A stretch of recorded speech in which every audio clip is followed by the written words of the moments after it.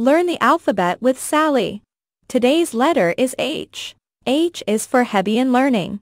Hebbian learning is a specific sequence used by artificial neurons, also called perceptrons.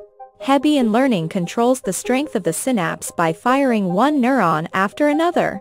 While this works pretty well for perceptrons, it couldn't possibly be the way our real neurons work.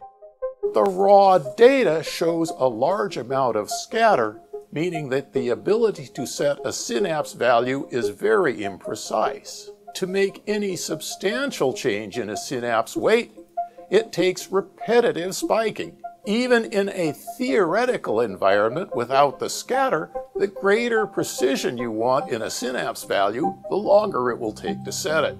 Taking these things together, the whole concept of storing specific values in specific synapses is completely implausible.